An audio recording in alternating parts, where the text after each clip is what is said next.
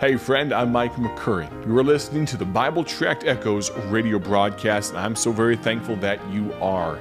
Today on the broadcast, we are going to conclude a powerful message from Dr. Paul Levin, our founder, the man whose voice was first heard on Bible Tract Echoes, this very radio broadcast, well over many decades ago, back in 1958.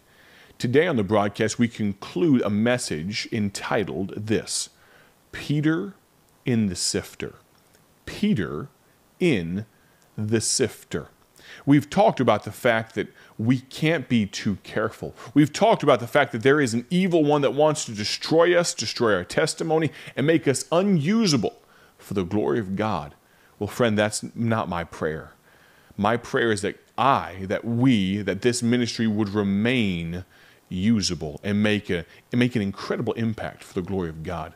I want you to listen today with an open mind and stick around for just a few comments at the conclusion of the broadcast. Now, let's step back in time all the way back to 1979, and Dr. Paul Levin is preaching to us. I know of a man who went to a foreign mission field as a missionary but had to come home in disgrace because he got mixed up with a woman over there. You say a missionary? Yeah.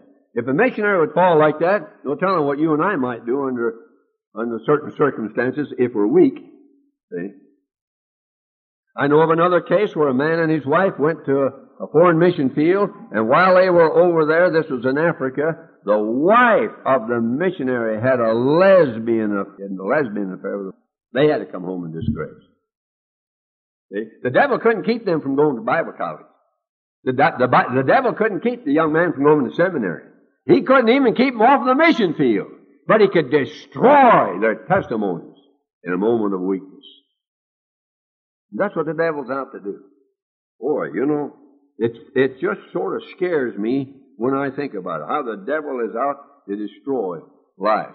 I held a series of meetings in a certain town, and the pastor says, now I want you and Bob to come back next year. So next year, about a month before the meetings were to start, I got a letter from one of the deacons of the church. And in this letter it says, our pastor's gone, but we want you to come and conduct the meetings anyhow. So I wrote back and I said, well, now, wait a minute. It all depends on why your pastor's gone. I said, why is your pastor gone?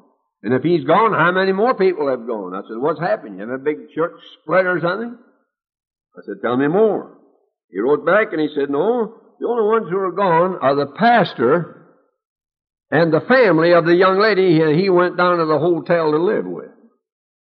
A choir member.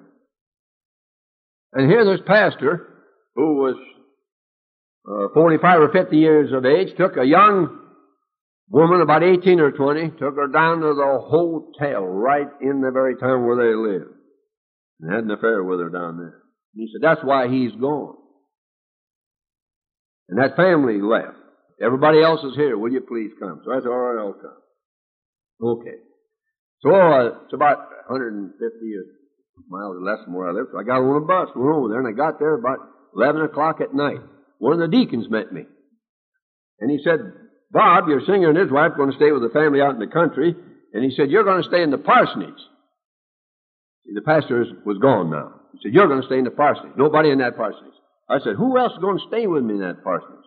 He said, nobody else. He said, you just can stay there and have the whole parsonage to yourself. Well, I said, I'm not going to stay there. Oh, he said, you're not? I said, no, I wouldn't take a chance on staying there. Now, if I could picture this parsonage to you, it was a parsonage that had a long porch, but the porch didn't go across the front of the parsonage. The porch went along one side of it. And you go up the front steps and you'd walk on the porch quite a distance to the front door. Now, if you were coming from one direction, you could see that front porch. But if you were coming from another direction, you couldn't see that front porch. So I said to this fellow, now I said, look, you just had some moral troubles with your pastor, and he's gone. Now I said, now look, supposing I'm staying there by myself. No, I was just a young fellow then. Then now it's so ugly and old, nobody make any difference. Nobody accuse me of anything anymore now. But this is when I was young and good looking, see?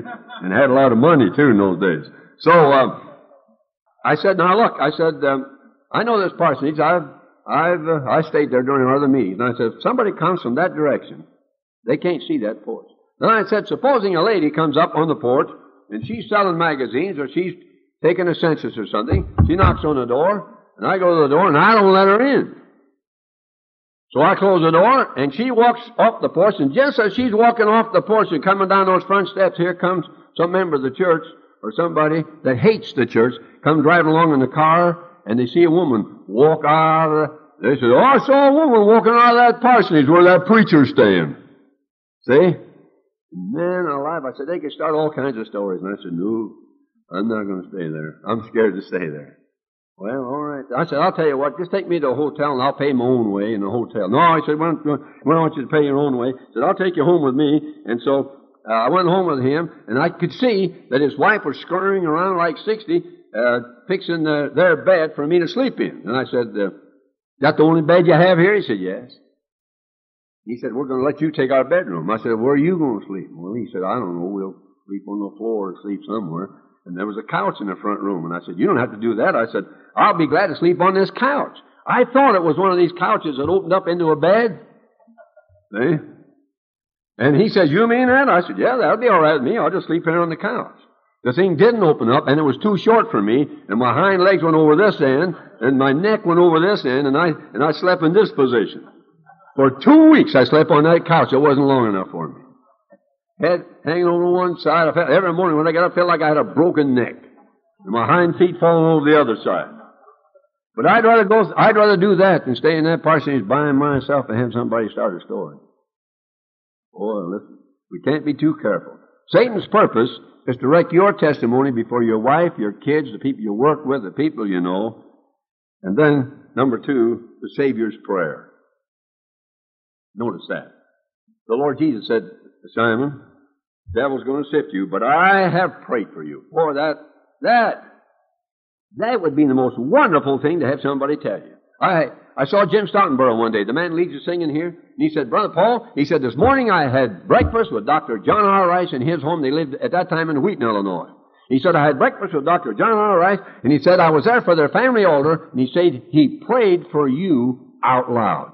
I could hardly believe it. I said, you mean a big man like John R. Rice remembering to pray for a little pumpkin like me? He said, yes, he prayed for you out loud, and he says he does that every day.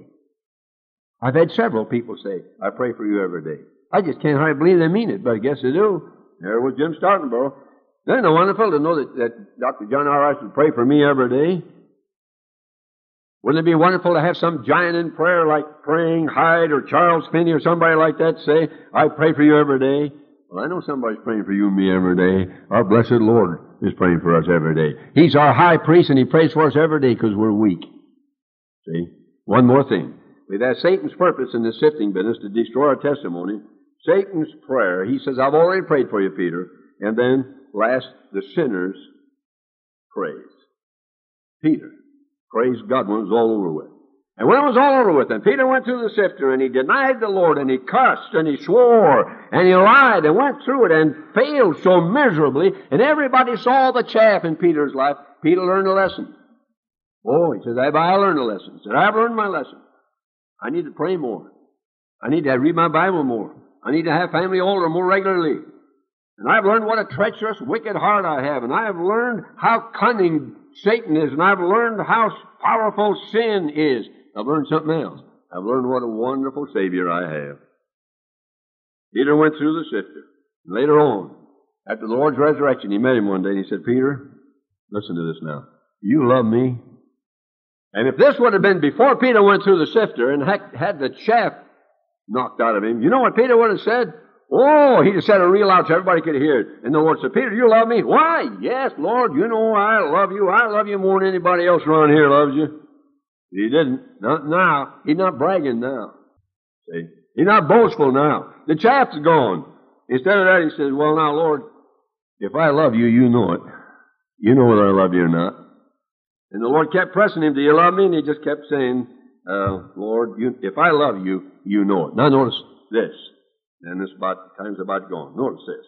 Before the sifting, before Peter went through the sifter, and everybody saw the chaff, he said, I'll go with you into prison and into death. But he didn't. Now notice, after he has gone through the sifter, and after he has failed, and everybody has seen the chaff, and after he's learned his valuable lesson, he didn't say, I'll go with you into prison and into death. But bless God, he did. First time he did a lot of talking and did nothing. Afterwards, he didn't talk any, but he produced the goods. And he went with the Lord Jesus into prison. He was in prison often. And he went with him into death. When they crucified him, he said, I'm not worthy to be crucified like my Lord, so just crucify me upside down. The sifter had done its work.